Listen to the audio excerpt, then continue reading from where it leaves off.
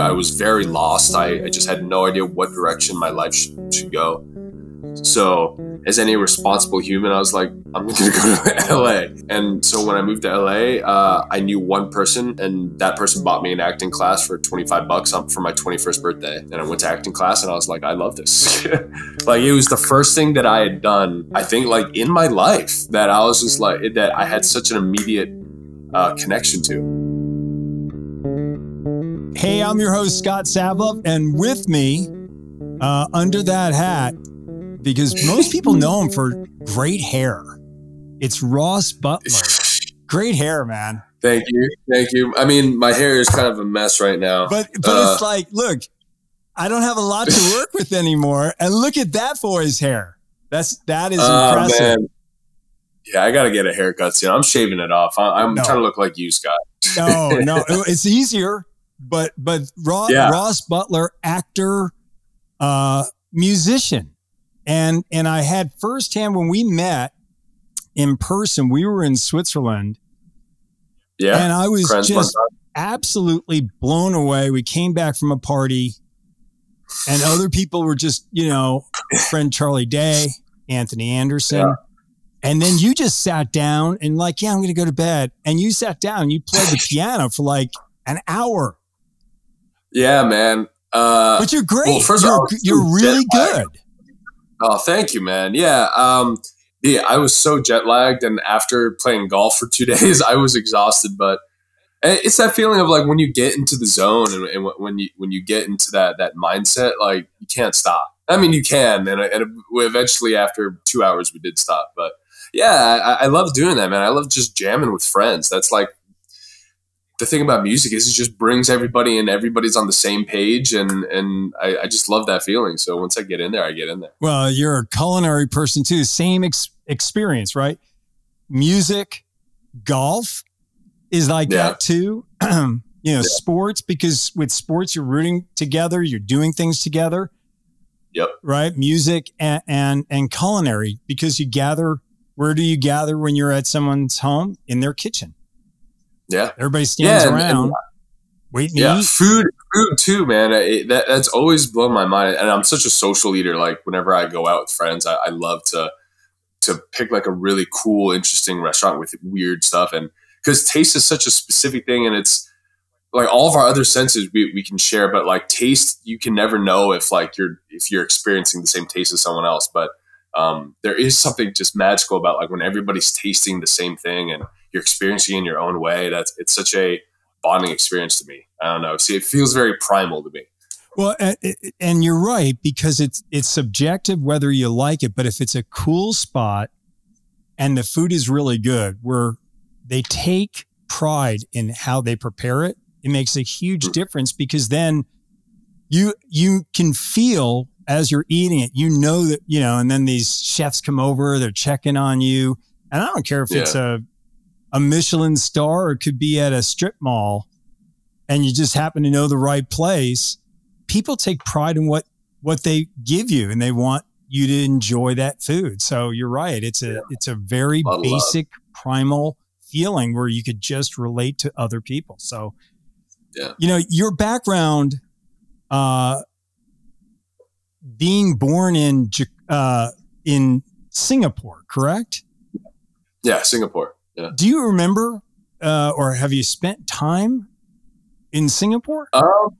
I've been back twice since my birth there. So the thing is, my parents, they lived in Jakarta at the time in Indonesia, but they had me born in Singapore because the hospitals were better there. This was in 1990. So I didn't really spend a lot of time in Singapore. It was more Jakarta for 2 years or 4 years, and then we moved to the States together. But yeah, I've been back to Singapore a couple times, and but not. I think the last time I went, I was 18, so it's been over 10 years since I've been there. I don't want to go back. Another big, great food city. Yeah. So, I want to go back again at some point, but yeah, I've only been back twice. For you, you mentioned Jakarta. Would you say you were raised in Jakarta, or would you really say the U.S. in particular when you moved to Virginia? I I was raised in America. Like Jakarta was, I have very I have quasi memories from Jakarta from like seeing photographs and being like, oh yeah, I kind of remember something like that. But no, I was raised in America. I was raised in Virginia, right outside of DC. Yeah, there's no question about that. I'm like American completely through and through. What were your parents doing that you moved around like that?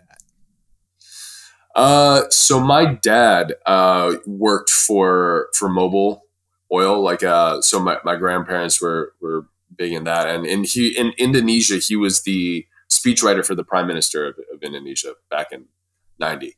And then yeah, when we moved to Virginia, he just did his own thing, and they split up when I was younger too. So my dad also lived in New York, and my mom lived in Virginia. So I would go back and forth. But yeah, he used to be an expat in Indonesia. For you, your childhood in Virginia, do you have fond memories of Northern Virginia? Oh yeah, Northern Virginia. It's a great place to raise kids. Like that's what I'll say. And the biggest reason a lot of people don't know this is in Northern Virginia, they have the #1 public school system in America, like right outside of DC. And I think it's like, you know, the politicians made it up so that like all their kids can go to awesome quality schools public for free. Schools. Yeah, exactly. Yeah, like my high school, it was like, I think it was like top 20 public high school in the country, and it was like going to a private school. They're super strict. Like we didn't have to wear uniforms or anything, right? But the education was crazy. Like I am very grateful for the education I got before, you know, I moved into acting. But yeah, and it's a beautiful part of the country. Like the seasons there are awesome. Like, you know, spring and fall are amazing. The thing I love about that area, and I imagine for you growing up, a lot of cultures, because the nature of DC and the politics and all of the variables that go with that. So there's a lot of languages and also really good restaurants, because there was like an international flair because it had to appeal to such a diversity of people. Yeah, no, where I grew up, my high school was very diverse. The thing though is that, and you know, we'll talk maybe about this like when we get to acting stuff later, but it was so diverse to the point where I felt excluded from the diversity because I'm mixed race, and I'll explain this a little bit more. So there was enough diversity where there would be pockets of these different ethnicities. So like you would have Koreans and like and the Filipino groups, and they would form their own cliques in high school, and they would, you know, speak their native language to each other, to the point where, and you know, me being half Asian, I was like, oh, you know, I should probably be friends with these people. But no, like, because I wasn't full and I couldn't speak their language. So then, but then I also didn't fit in with the white kids. So I was like floating in between like these bubbles of culture and not really a part of any of them. So you think that the diversity would have been good for me, but it actually like was too diverse to the point where I was never in anywhere. It did train you for your role in Shazam then, you know, as the adult version, right? Because those kids are all like kind of out of their pockets, right? So it kind of, you're the grown-up version of it. So perfect. Just acting in general. When did you take up the piano? So my mom had me classically trained from, I think like 8 years on till I was like 16. So yeah, I was classically trained, and then that was something my mom wanted me to do. So like, I think I drove my piano teacher insane because I wasn't practicing as much. I started taking AG1 because I wanted a supplement that actually tastes great. Now, I've been on it for about 3 weeks and I love it. For me, I work out every day. I have good energy, but wanted supplements to help my overall wellness. With 1 scoop of AG1, you're absorbing 75 high-quality vitamins, minerals, whole food source superfoods, probiotics, and adaptogens to start the day right. For me, that's a great pre-workout routine, great nutritional drink. Right now, it's time to reclaim your health and arm your immune system with the convenient daily nutrition.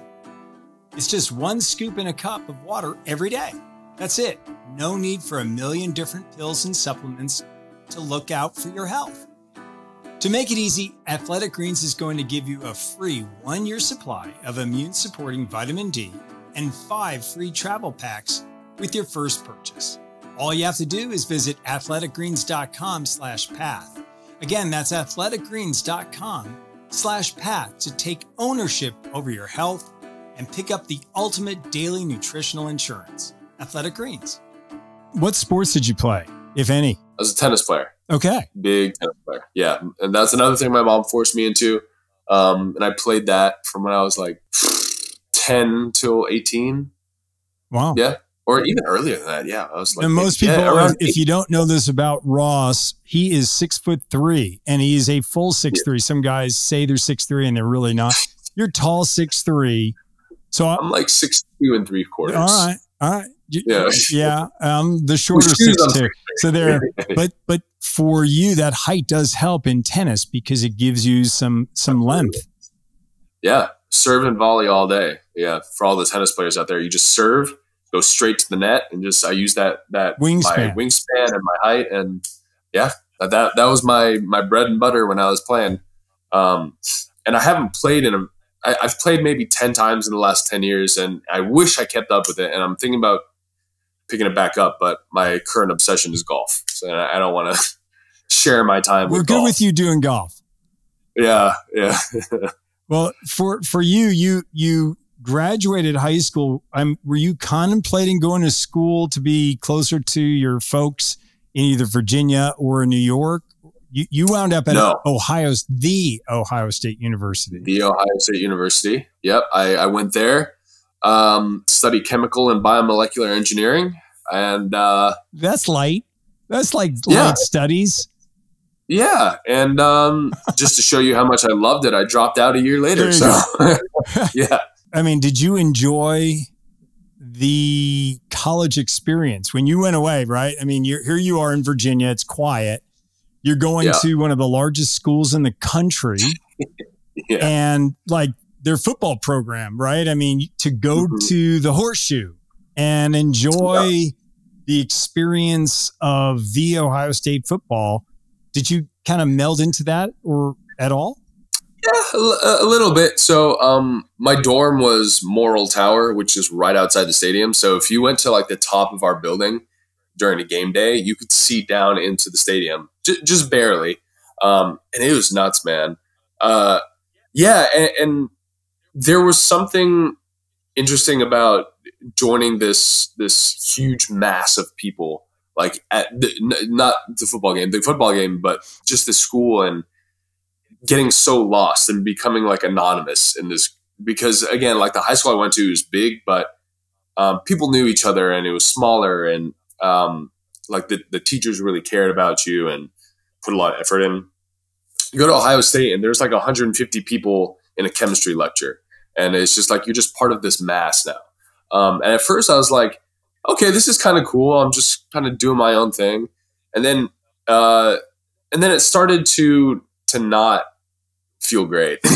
And, maybe that's, my acting narcissism coming out, seeing how young it started being, but I just felt kind of lonely in a weird, ironic sense, counter to what you would think. You'd think there's 50,000 people on this campus, but that felt again more isolating than unifying for me.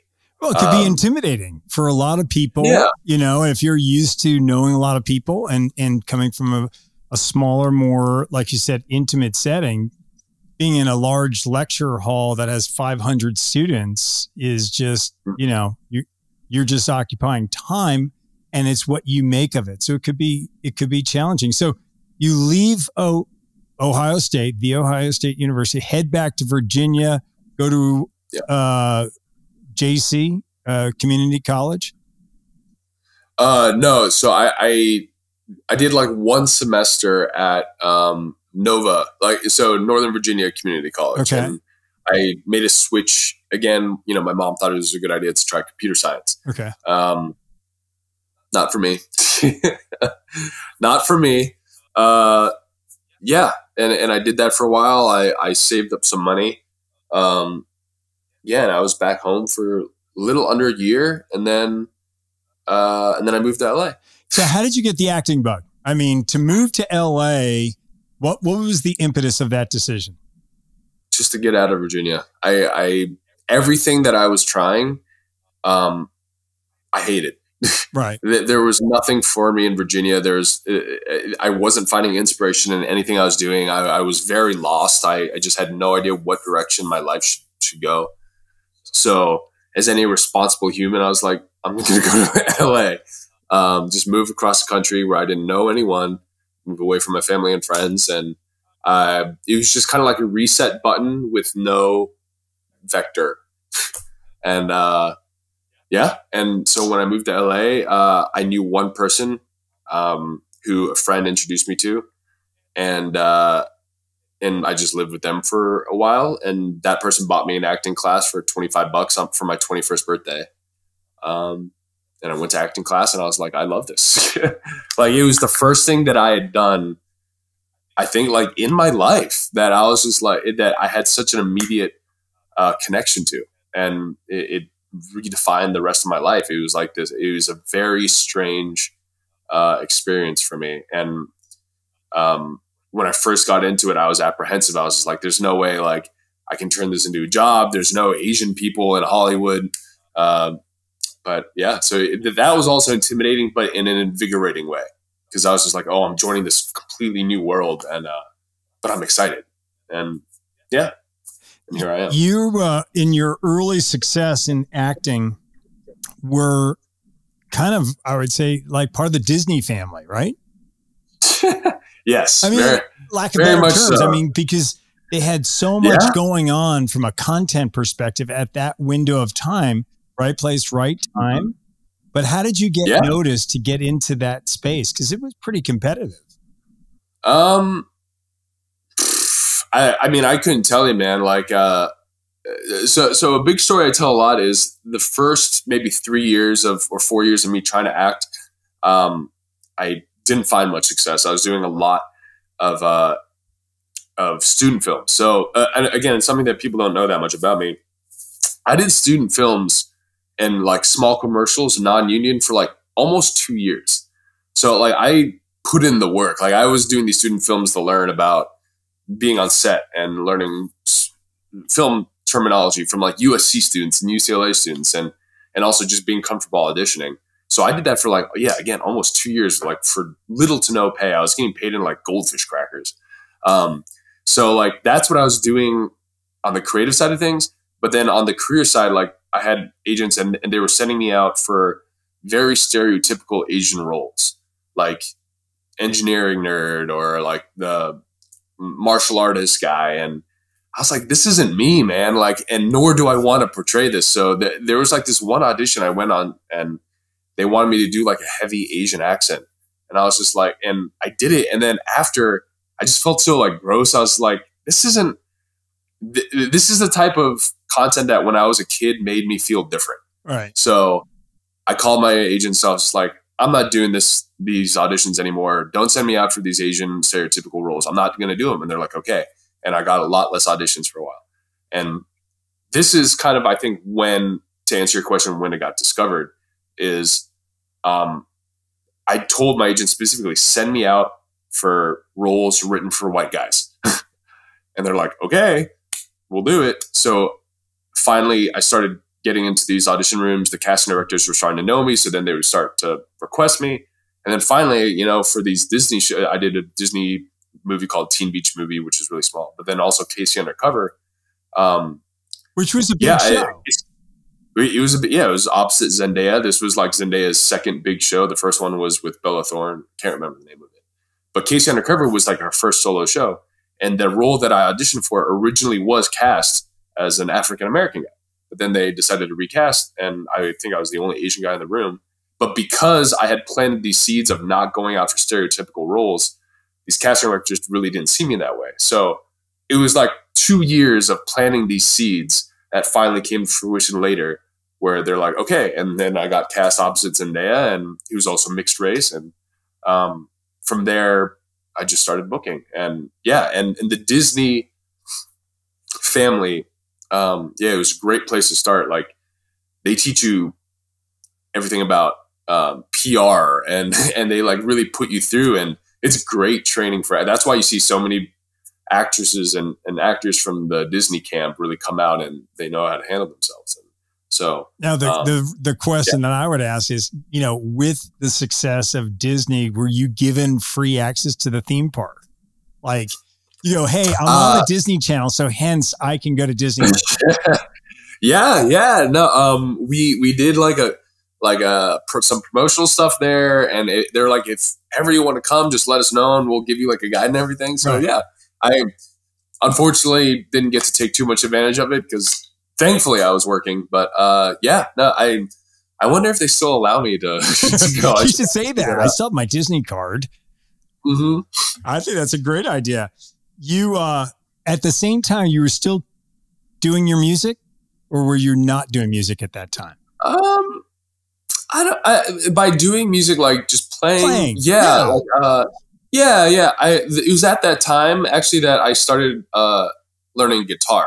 Okay. And the way that I learned guitar was actually through a commercial. So I did a commercial for this video game called Rocksmith, which is a super cool game. It's you plug a real guitar into your Xbox, and it's like Guitar Hero where you see the notes coming down, but you play it on a real guitar. Wow. And for the commercial, they were doing something called like the 60-day challenge or the 45-day challenge. And it's still on YouTube. You can look it up, where you practice an hour a day, or you play this game for an hour a day. And then at the end of this 45 days, they chose like the most improved. And guitar was another thing that I've been wanting to learn all my life, because it's a much more social instrument. Right. So I was playing more than an hour a day. Like, I was playing this game all day.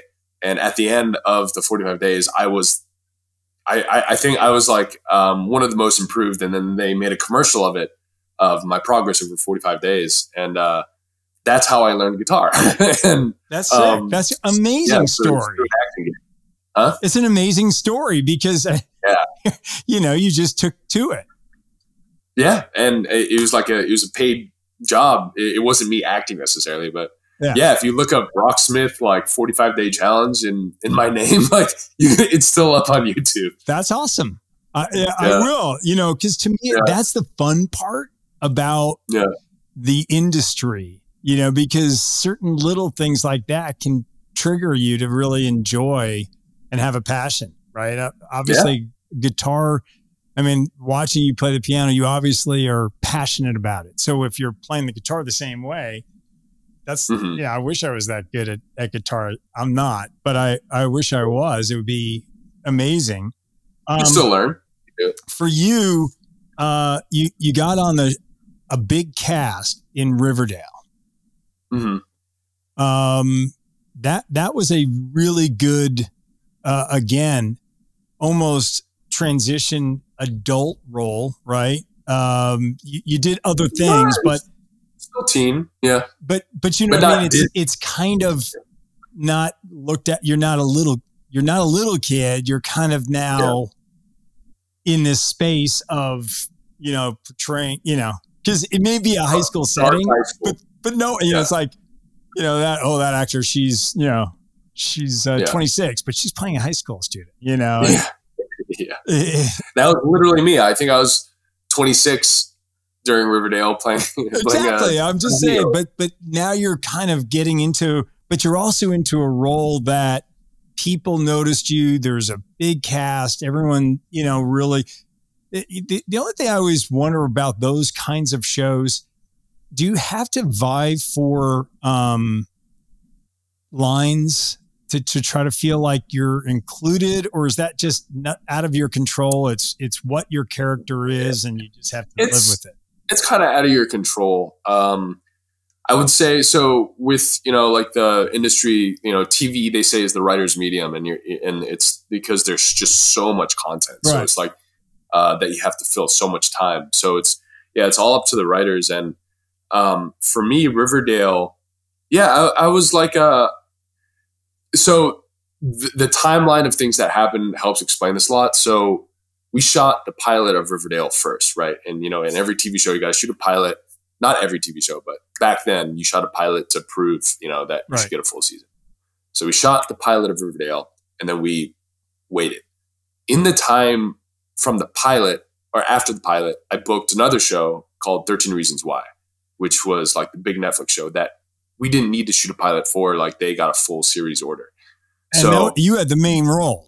Again, yeah, identifying. Yeah, that was another ensemble cast. And a big cast, but you were the main lead versus Riverdale, right?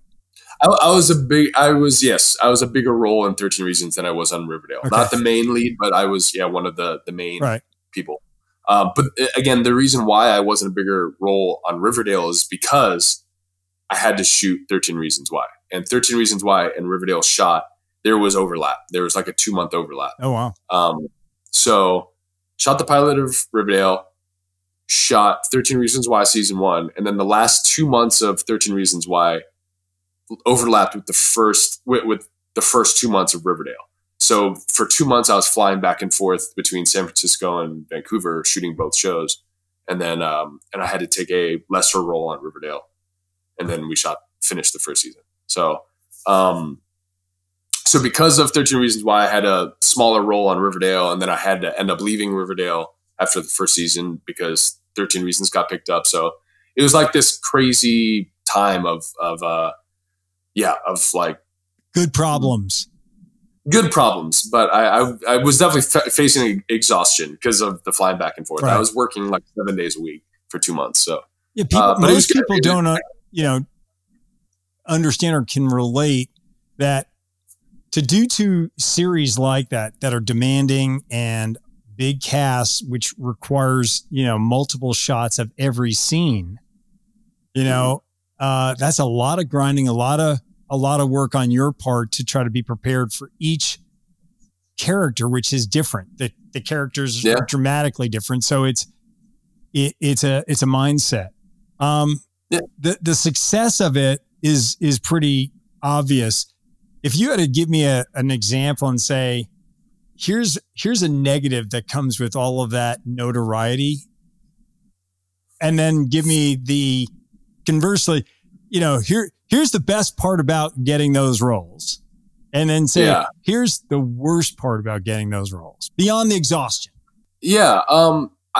I would say one of the biggest things that affected me that I hadn't noticed until, maybe the last couple of years, was the amount of time that you spend away, can really affect, your relationships with people. Like, either whether it's romantic relationships or just friendships, because like to shoot a show like 13 Reasons Why takes 5 months. To shoot a show like Riverdale, 1 season takes 10 months.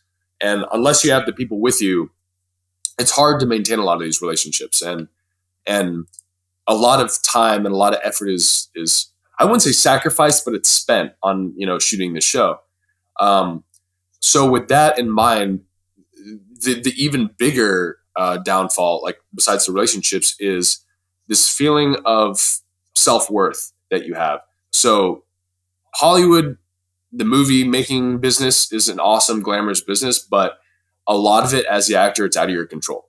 And you can feel, and I'll just speak for myself, I felt like I was sacrificing a lot of my relationships, a lot of my time, a lot of my effort to be in this, to have this amazing job. And like I said, because you're the actor, a lot is out of your control. And I felt that I wasn't, it isn't like a traditional job where the more effort you put in, the higher return you'll get. And it's a very strange, nebulous formula, and if there is one in Hollywood. So I was placing a lot of my self-worth on the things that I was in a career that I had very little control over. And I felt like I was sacrificing and putting so much into it and not getting what I deserve in return. And like I said, that was a reflection of myself. Since then I've changed my mindset, where now it's like, this job allows me to do a lot of things in my real life. And like, since a lot of things are out of my control, I just enjoy my life as much as I can. And I try to make as much change as I can. But that would be the negative for me a long time was placing way too much pressure on myself, you know, to gain achievement in a career that I didn't really have as much control over than I thought. And now give me the flip side, the positive beyond the financial independence that you could have. What would you think would be like something that most people don't realize that's a really fun element of that kind of success? It goes in hand with the financial, but I would say like this job allows me to pursue any creative endeavors that I have in my life. And for me, to be human is to be creative. Like creativity is the essence of being human. And I love doing everything that I can that is creative. Like that's either artistic or just whatever. And because they're all connected. So it allows me to get this broader scope of life where it's like the more things I learn, the more I see that everything is connected. And it gives me a very calming mindset of like, you know, a lot of the problems I used to think were big aren't as big anymore. And it's a very philosophical thing, but it has broadened my perspectives on life and allowed me to be a lot happier, but not in a way that people think. People think that, you know, if you get the financial freedom, you can buy whatever you want and you don't have to worry about where your next meal is coming from, which is true. But it has given me a much, I know a lot of people aren't going to like this answer, but it's given me a much, I can't even describe it. It's this feeling of one. It's such a spiritual, like philosophical thing. I almost don't even want to say it, but it's like the more things I've learned, the more at one with the world I feel, and more at one with everyone else I feel. You're at peace. Yeah, at peace, but still hungry. Yeah. What can we see you in the near future? So I got 3 movies coming out in the next in the next 5 months. Okay. So the big one is Shazam 2. And that's coming out in March. My table is shaking. Shazam 2. Yeah. Yes, the sequel, and I can't talk much about it, but right. It's awesome. We added Lucy Liu and Helen Mirren to the cast, so that was awesome. I got to meet them on the same day, and that was amazing. But yeah, that's coming out in March. I have a movie that I was the lead in, the romantic lead, and I also produced it, called Love Boat Taipei, which is we shot in Taiwan. And it's a very Asian American story of like these Asian Americans that go back to Taiwan to learn about their culture over this summer school. And the main girl thinks it's going to be a drag. She's like, I don't want to learn about my culture. Like, this is going to be boring. But it turns out all these kids go back to the school program just to go out and party in Taipei. So it's like not something she expected. And it's these kids out on the town and learning about their culture while also having fun and learning about themselves. Very awesome Asian American rom-com. And then I have an MMA movie coming out that I shot in Poland. That's just like, it's a romantic drama mixed with an MMA movie. So it's like we have these MMA fights and everything, but there's also a love story. It's a little dark. So now, did you have to do like some serious MMA training for that? Oh yeah, I did. I think 2 to 3 months of MMA training prior to shooting the movie. Who was your coach for that? Was it like? So I had a coach here in El Segundo, Daniel Lanero. So Daniel was my coach, and he trained me in Brazilian Jiu-Jitsu, in boxing, kickboxing. We did some savate. So and I did that. That was a cool experience. Like, I'd done martial arts in the past, but I'd never done Brazilian Jiu-Jitsu. And man, shooting an MMA movie is tough. It is hard. I bet. Yeah, man, like fights in real life, and I'm not going to say it's harder than fighting in real life, because it's not, but it's different. Because a fight, in the ring goes on for 30 minutes at the max. When you're shooting an MMA movie, you're fighting every day for 12 hours a day on set, and it is exhausting, man. It is, but very, very proud of it. Like, I cannot wait to see it. That sounds exciting. Yeah. I will share with you. I went to a MMA. This is years ago.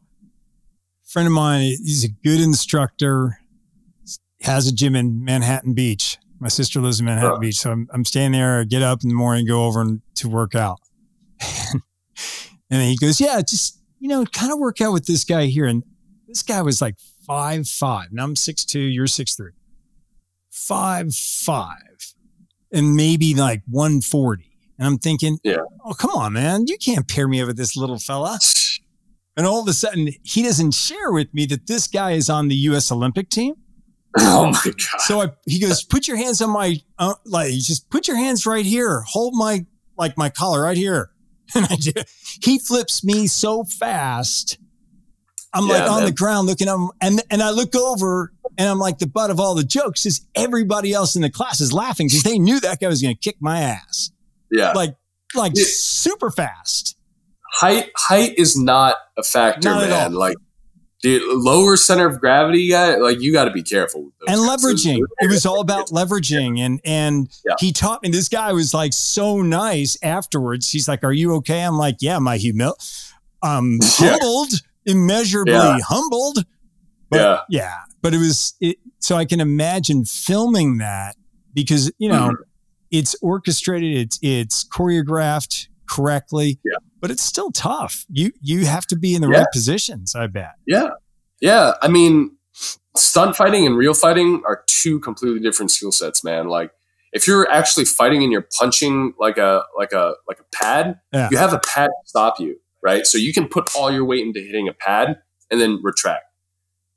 If you're stunt fighting, you have to punch, stop your own punch with a counter muscle and retract. Or if you're doing a hook, you have to go fully through it and retract. Like, so it's a two-way, you're expending double the energy. Whereas again, if you're fighting against pads or you're fighting someone, if you make contact, their body stops. Right. And it's absorbing it. And it's exactly. Yeah. And stunt fighting is, man, it's rough. It's like that. That's why all of us actors, I mean, I can't speak for all of us, but I have immense respect for stunt guys. Like, cause they're throwing their bodies on the line and they're so fit. Yeah. They're really so solid. Well, we had a good chance to play a little golf. Last time we played, it was a bit warm. Oof. And so we don't want that. We'll have to, reconnect, play some golf. It's cooler out, enjoy it a little bit. I thank you for coming on the path here, sharing a little bit of your story and letting people get to know a little bit more about you. Cause I found your, the stuff when we met in Switzerland, it was fascinating. Like everything you would say to me was like another layer of that onion. I'm like, wow, like I was, biochem, and I was like looking at you, when you were talking about college education, and it was just fascinating. So it was just mandatory to get you on the show, and man, thanks for having me. Man, just to, as well, we get to visit, which is even better. Yeah, man. No, it's always great catching up with you, and I was just talking to you because you've done a lot of cool shit in your life too. So like being able to learn from you and to talk to it's great. I can't wait to golf with you again. Sounds awesome. Good seeing you, Ross. Yeah, man. Hey, thanks so much for listening to this week's show. You can subscribe wherever you get your podcasts. Feel free to write us on thepathhere.com to have one of your questions featured on a future episode. You can follow me on Instagram @ScottSavlo. If you want to send us a tweet or follow us on Instagram, it's @thepathhere podcast. Hey, I'm Scott Savlov, and you've been listening to The Path Here.